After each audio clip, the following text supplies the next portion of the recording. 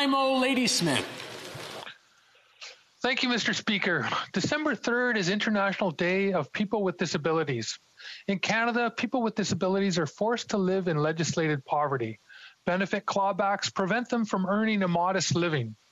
Veteran Affairs Canada has a backlog of almost 50,000 disability benefit applications, and people with disabilities are still being charged outrageous fees for help applying for the CPP disability tax credit.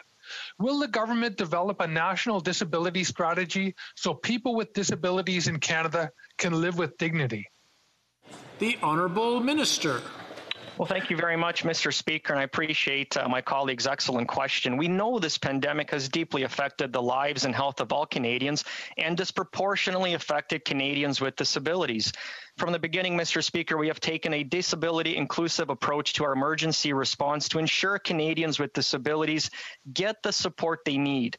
We are building on the progress made over the last months and years and committing to developing a disability inclusion action plan, which will have a new Canadian disability benefit modeled after the GIS for seniors, a robust employment strategy for Canadians with disabilities, and a better process to determine eligibility for government disability programs and benefits. I'm afraid that's all the time we